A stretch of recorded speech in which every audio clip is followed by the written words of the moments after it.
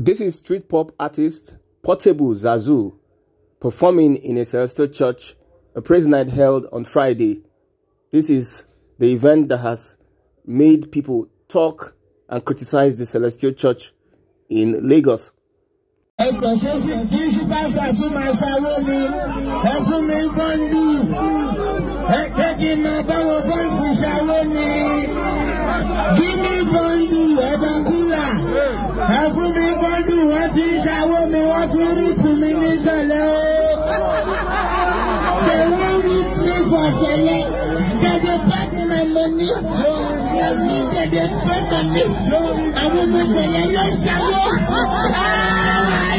After clips of Portable and veteran Fuji musician Alabi Pasuma's performance at the Celestial Church went viral, other members of the mission finally reacted. An unidentified elder of the Celestial Christian Church of God has sparked reactions online as he goes online to call out the shepherd of Goshenland Cathedral. In the clip, the Celestial man was heard laying heavy curses on the shepherd who invited Portable and Pasuma to perform in the church. The controversy surrounding the recent invite of controversial street pop artist Habib Okikiola, aka Portable, and veteran Fuji artist Alabi Pasuma's performance at a Celestial Church in Lagos is not dying down anytime soon.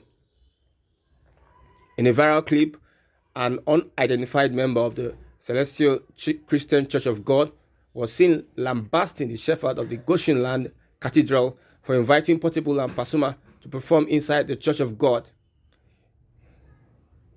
In his statement, the church elder called out other leaders of the Celestial movement, noting that this was a slap on their face if they didn't take drastic steps.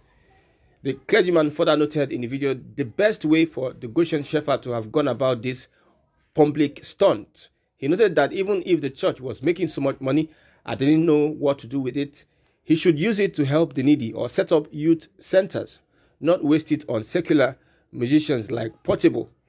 Recall that controversial street hop artist Habib Okikiola, aka Portable, performed at the Celestial Church of Christ Goshenland Cathedral in Lagos State on Friday night. The church was criticized for inviting Portable and Fuji singer Pasuma to its praise event. Although in November, the Celestial Church initially succumbed to pressure and announced the removal of Fuji singers Pasuma and Portable from the event, the decision was later reversed. The head pastor of the cathedral, Celestial Church of Christ in Lagos State, Aderemi Dabiri, addressed the controversy surrounding his decision to invite Fuji music star Alabi Pasuma and Portable to the church's praise night event, saying secular musicians attract individuals who do not typically attend church events. Portable showed up to the church dressed in a white garment to thrill the worshippers.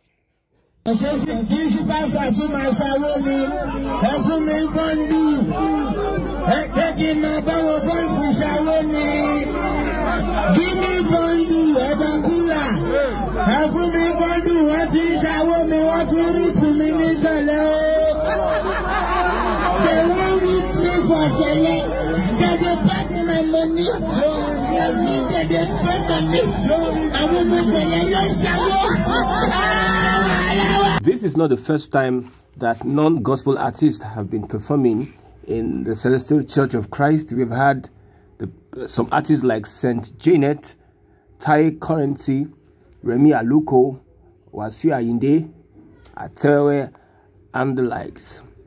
Enough of backlash has been coming on the Celestial Church of Christ as the leaders have been asked to look into the matter and sanction the church for what it has done to denigrate the body of the Celestial movement in Nigeria.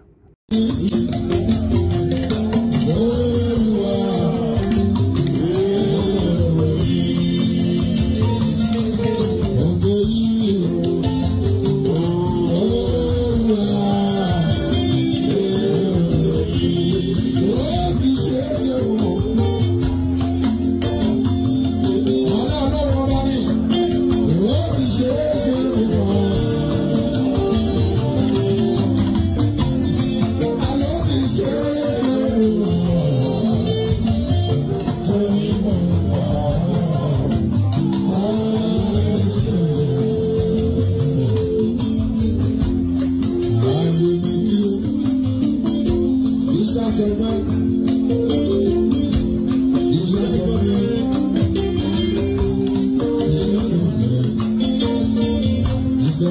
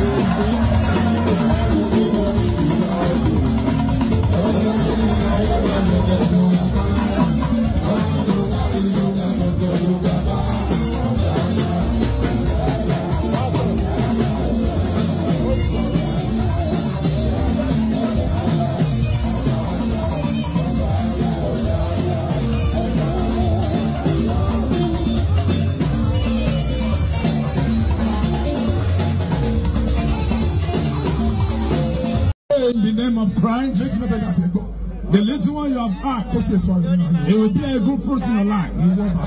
You father, you son, you human beings, come closer to God.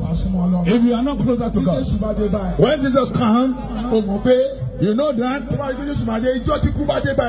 when we are talking about the day of death, we are not sure of tomorrow.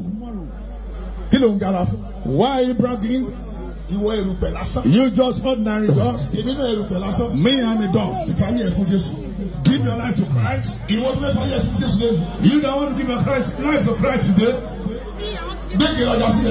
Live proudness. There's no time. Hallelujah. Hallelujah. I said it. You don't want to give your life to Christ. I want you to go one side now.